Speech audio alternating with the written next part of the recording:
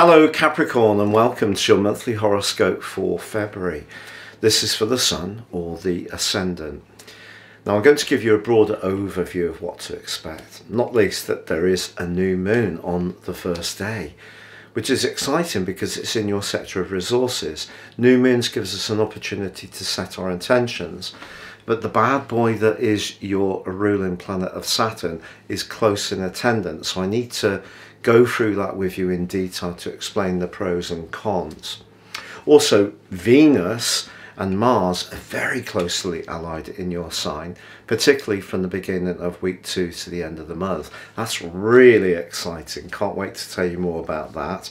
Mercury is retrograde in Capricorn as February begins, however, so just need to explain how that's going to connect with Pluto in your sign, but also get into a bit of a jagged right angle with Uranus in the last 10 days. So please stay with me as I go into much greater detail. If you are new to my channel, I'd be honoured if you would subscribe. Please click or tap on the bell notification symbol. This means every time I drop a video on YouTube, you'll just get a little alert which lets you know about that. And if you'd like to get your free written daily horoscope fired to your device each morning free of charge, please see the link beneath this video. I've been writing these for over 25 years and it would be a pleasure to share that with you.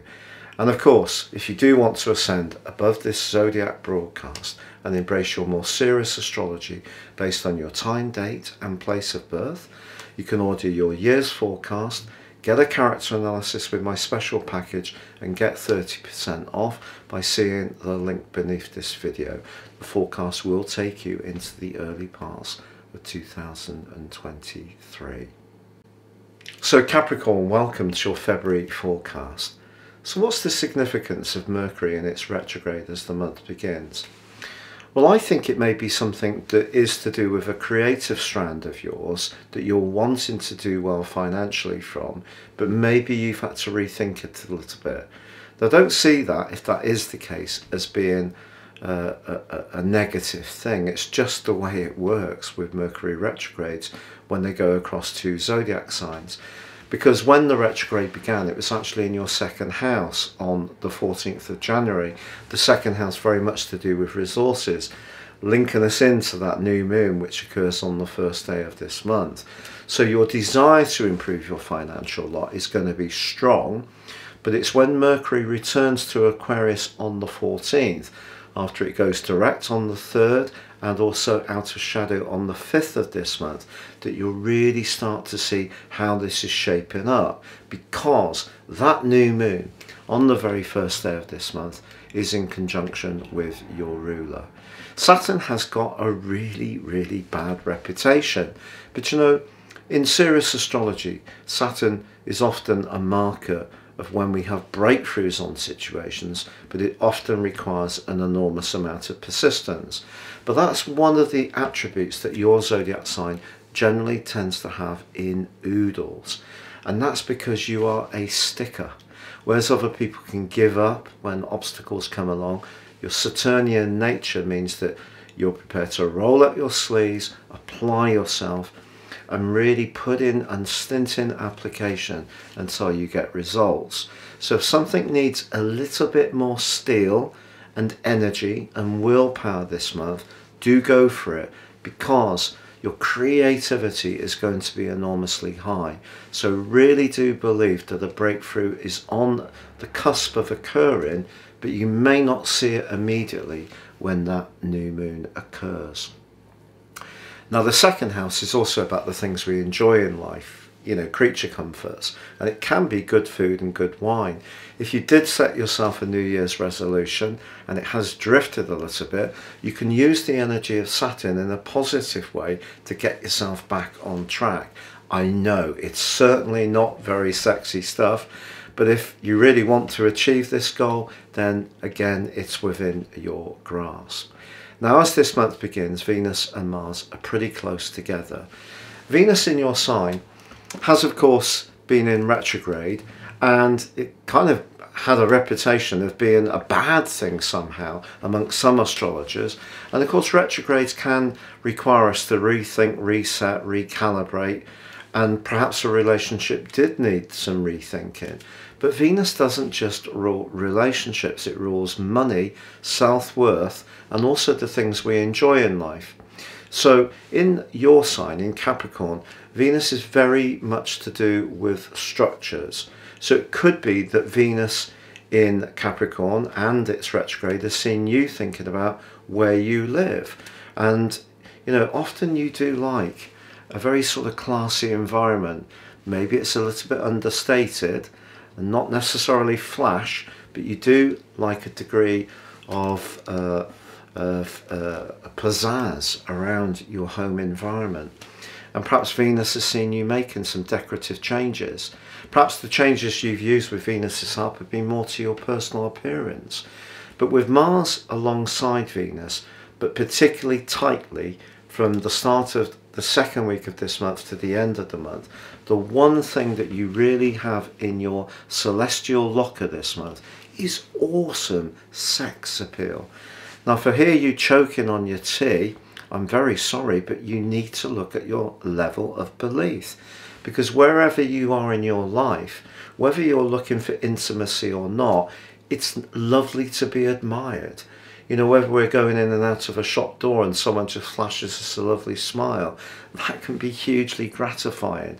So the energy that you can give out this month has a supercharged charm to it. So enjoy the attention that this can garner.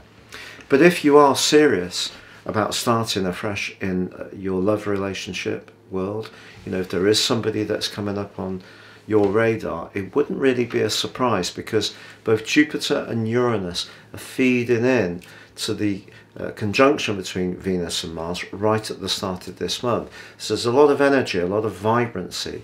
Jupiter in your sector of conversation, text messages, ideas, and Uranus in a very creative zone, the fifth house, which is very much to do with romance. But of course Uranus is about being free-spirited, but it's also rather a restless influence. So if your relationship is rather dull, I think what all these energies are saying to you is take the lead. You take the lead in trying to re-engender the spark.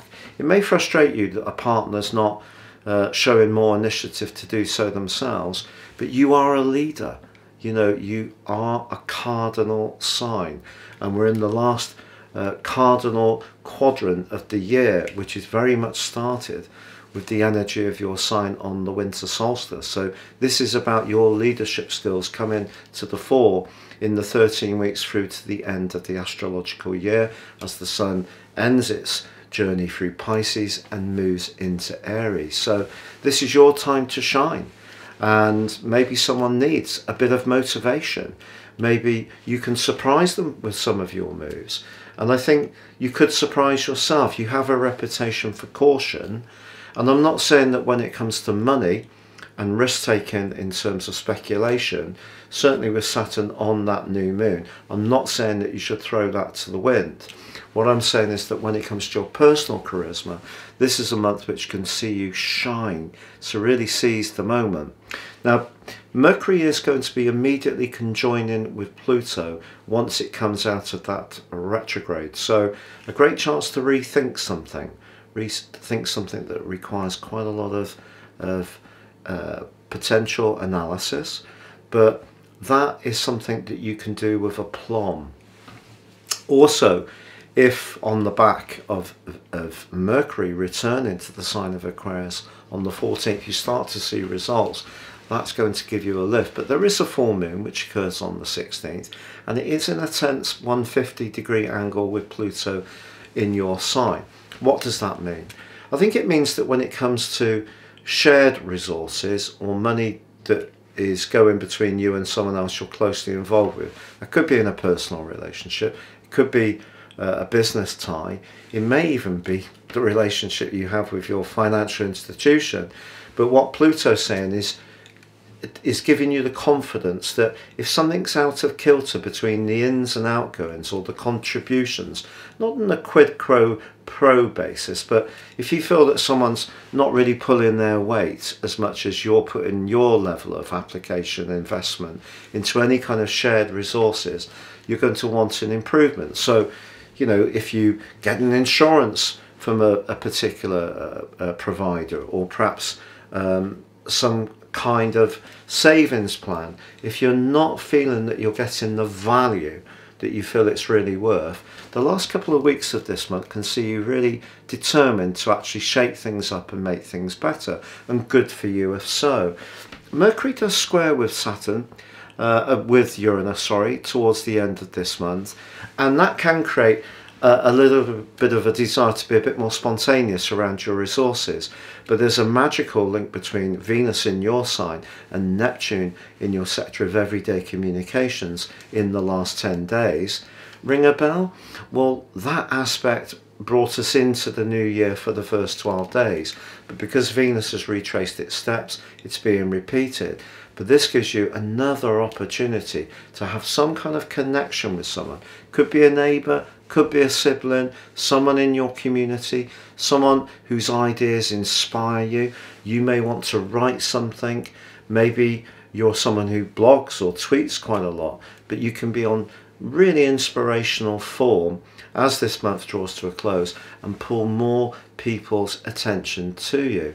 But what also happens on the 18th, Capricorn, is that the Sun moves into Pisces, the last of the 12 zodiac signs.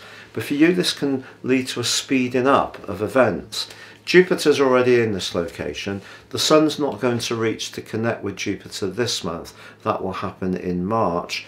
But generally speaking, I think this can give you a greater sense of optimism and desire to interact in a sparkling way with others. So expect the pace of life to speed up, and some of the more practical and foundational issues that are coming under review this month due to that new and full moon, and also those new and full moons, and also Mercury's transition back into your second house, makes way for a time when it's more about mixing and mingling.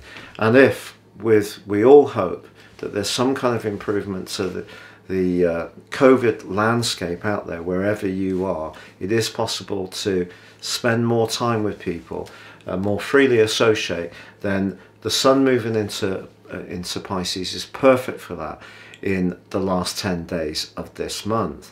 Now, of course, this is a month when we do have Valentine's Day on the 14th. So what are your prospects?